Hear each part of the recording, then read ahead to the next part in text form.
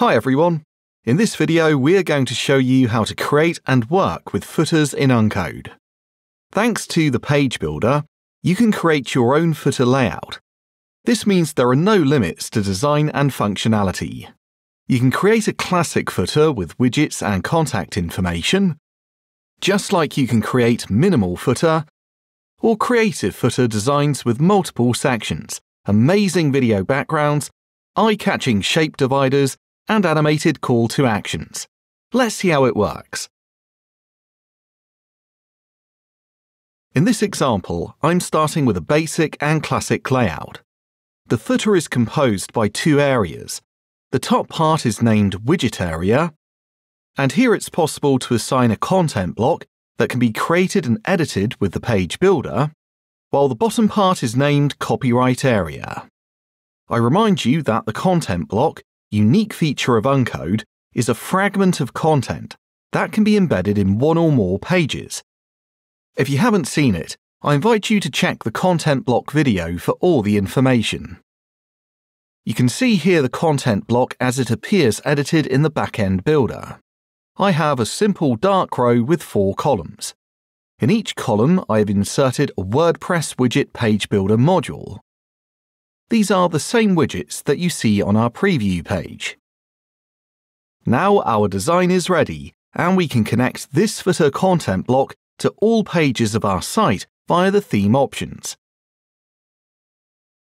To connect the newly created content block, you just need to set the theme options, footer, widget area, to this new created content block. That for internal organization, I named footer. Note that this option is also present in the page options. For example, if you want to remove or apply a different content block footer to selective pages. From now, all pages of the site will use this content block in the footer widget area. If you make a change to the content block, this change is applied to all pages. For example, let's come back to the content block and let's change the background color to this violet gradient. I save the content block.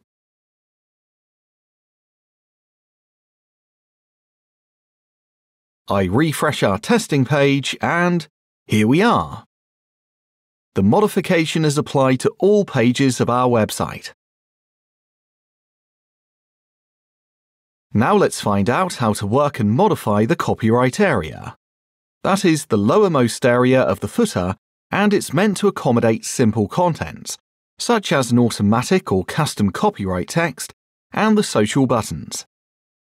You can edit this area from Theme Options, Copyright.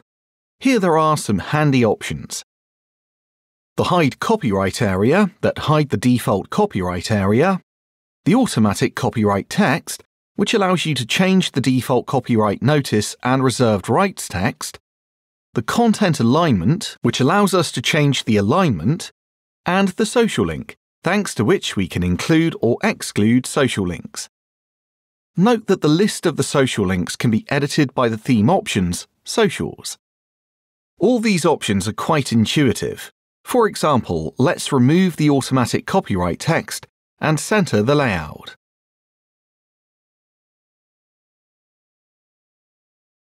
I save theme options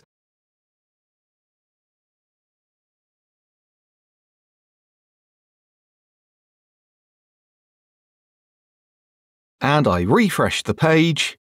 Here we are with a different layout for the copyright area. I would like to explain what the use is for the Hide Copyright Area option. This option is useful for those who want to compose the copyright area with the page builder.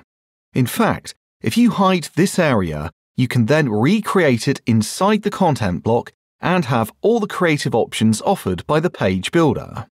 Let's hide the default copyright area, let's save theme options, and go to edit our footer content block.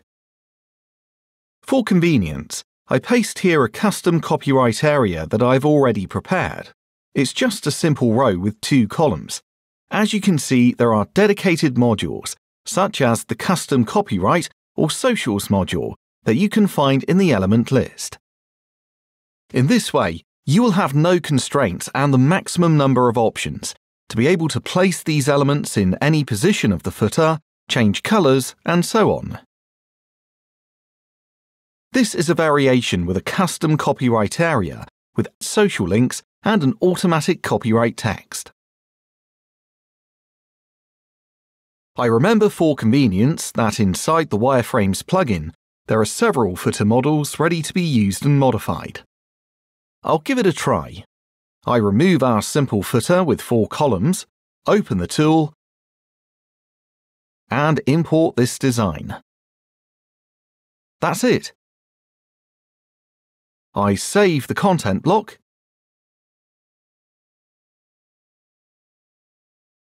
refresh on our page, and here is the new footer that is already applied to all pages of my site.